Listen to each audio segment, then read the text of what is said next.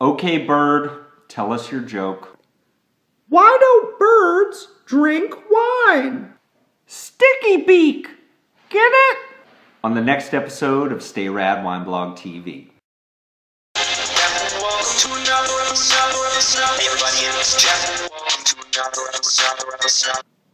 Hey everybody, it's Jeff. Welcome to another episode of Stay Rad Wine Blog TV. I've been sitting on, since the move, I've been sitting on a couple samples that have come to my house and I've had for a while. I just haven't had a chance to jump into them, but now I do, and so I thought today would be kind of a fun day. The last video I posted, Mr. Jones was asking for more birds, so I was thinking about the bird, and I was thinking I do have this sample right here called Stickybeak, so I thought that maybe there was a connection there. This is the 2011 Stickybeak Toscana, so this is a Super Tuscan IGT Indicazione Geografica Tipica. So, I mean, this is just one of a couple different classifications that could show up in Italy, in wines from Italy. The idea with the Super Tuscan is, although they've got that Sangiovese everywhere, it's kind of nice to blend in other grapes that aren't necessarily traditionally Italian. So this is going to be 85% Sangiovese, 10% Merlot, and 5% Syrah. This is rolling in at $20 suggested retail price, and this is imported and distributed by Old Bridge Cellars, and they're the ones that got me this sample, so thank you so much, Old Bridge Cellars from Napa. Now, the story behind Stickybeak, and you're going to see I do have another wine of theirs that I'll taste for you in a week or so, that is a Russian River Valley Sauvignon Blanc, and you're trying to figure out what the connection is here. The idea with Stickybeak is that Stickybeak is kind of a term that's used in Australia that means, it's somebody who's kind of sticking their nose into other people's business. And so what these guys are doing is they're really focusing on, what's going on in all these amazing regions all over the world. They're sticking their nose into it, and they're seeing what they can find. So this one is just straight up grown and bottled in Italy. The winemaker is, I know I got this somewhere. The winemaker is Alberto Antonini. And so, I thought it'd be nice to kind of see what Alberto was doing and what's happening in Tuscany right now.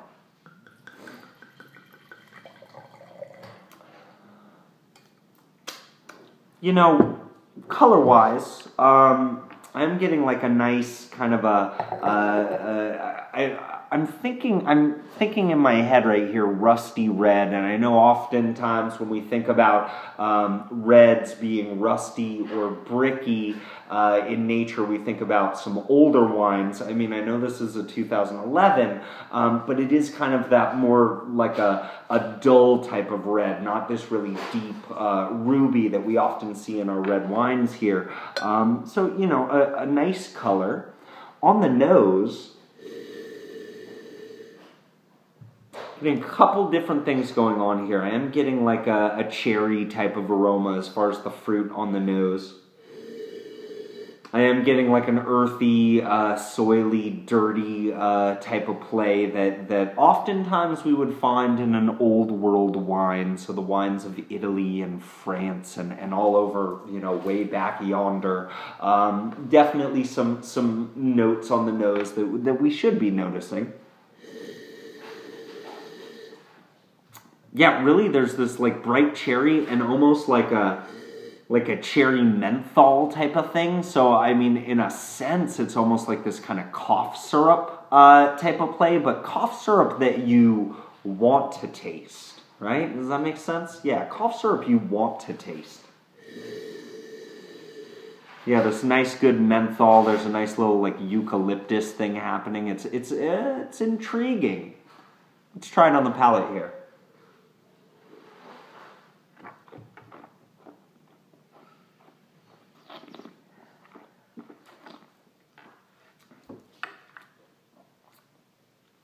Wow. As we often get with these wines from Italy, right?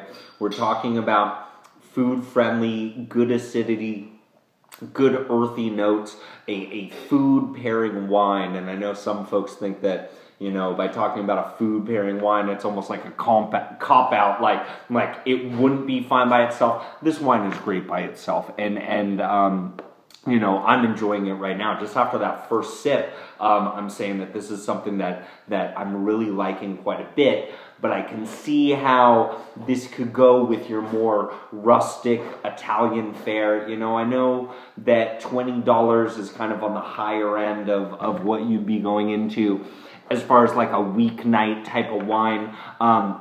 But I see this going well with like your grilled pizza. I see it going well with your pasta. I see it going well with your barbecue, things of this nature. I think it's a welcome alternative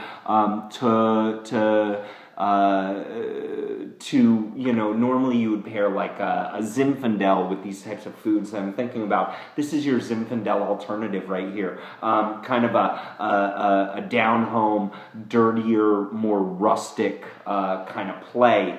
I would say, and I am kind of thinking about Zinfandel, I want to take another sip here because there was something that reminded me of Zinfandel as well.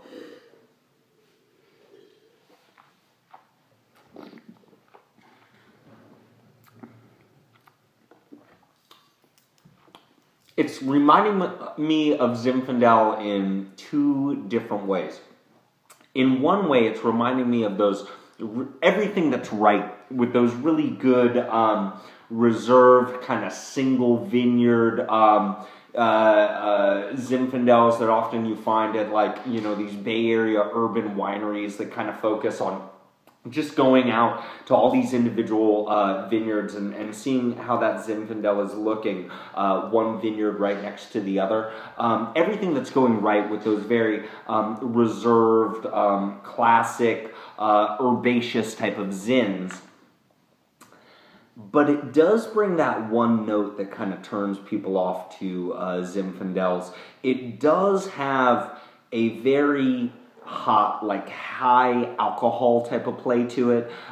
It does have, you know, behind those earthy, soily type of notes, there is, you know, this super bright cherry fruit acidity that could be a little bit overwhelming to some. You know, it's weird. I'm noticing it now as almost like a secondary type of flavor. So it's not like this classic fruit bomb over the topness from the get-go, but there are those big fruit, high alcohol characteristics that are kind of showing up as well. And what's interesting, you know, I'm looking at the alcohol percentage right now.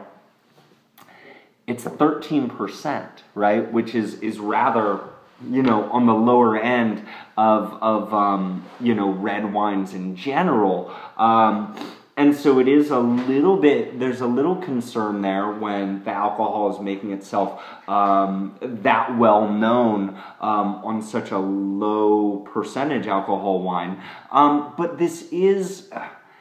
It's just straight up tasty, and I think that there's so many other, you know, secondary and tertiary flavors that are going to draw you're gonna draw your palate away from that high alcohol sense that I'm getting. You know, as I'm talking about this, I'm also getting like these smoked meats and peppery type of notes, and honestly, for a $20 Super Tuscan, that's really rocking and being pure to the Sangiovesian roots.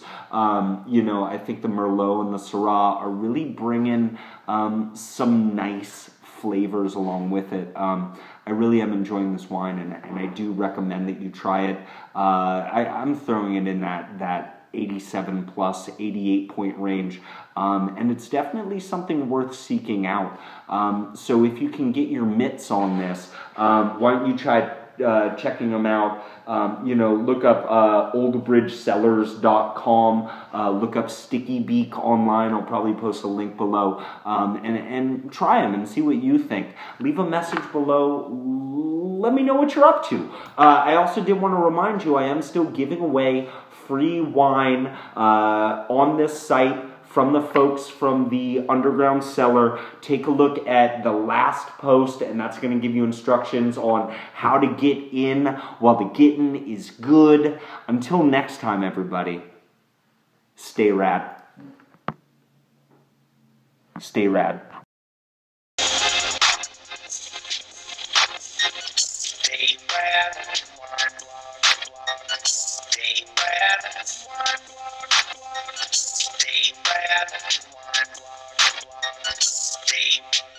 Stay rad. Wineblog.com.